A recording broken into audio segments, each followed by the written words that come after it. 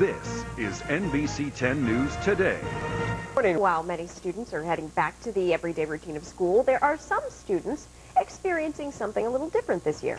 I want to tell you that there are students in Philadelphia who are actually already using technology as part of their education. And in fact, yesterday I had a chance to spend some time with a family who's using technology in a very unconventional way.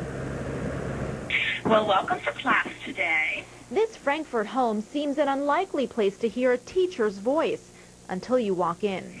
Good morning, Kyra. That's where you'll find 10-year-old Kyra Lewis in what's supposed to be the dining room of her home. It's now a classroom. If you could give me a little smiley face if my volume is at a level that you can hear me clearly, that would be wonderful. Kyra's teacher is sitting in her Berks County home, teaching students like Kyra using a computer. Today we are going to define and identify personal pronouns. A personal pronoun is a word that takes the place of a noun. A haven for travelers. Kyra also gets help from her grandmother. Kyra and her brother David are students at the Pennsylvania Virtual Charter School. It's made up of 4,000 students throughout the state, most of whom have never met each other. But this isn't your typical homeschooling experience. What I like about doing school this way is lots of communication. You get lots of communication with your teachers. The word they is taking the place of a noun. When they do go online, it's just like walking inside of a classroom. But the difference is it's a click of a mouse opposed to the blackboard and the teacher.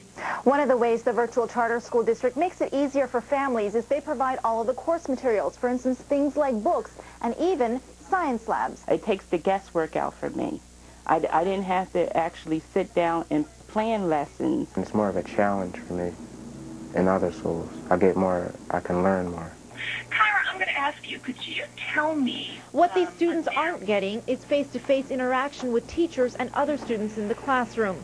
The virtual school CEO says they have monthly field trips, clubs, and sports teams to make up for that. We have science fairs, we have spelling bees, so no, they don't miss out on the clubs. Is there another personal pronoun? The Lewis kids say they may be schooled at home, but they're learning lessons for life. Outstanding, Kyra. And Kyra says that she wants to become a doctor. Her brother, David, wants to become a lawyer. By the way, the Virtual Charter School is one of 13 schools of its kind throughout the state.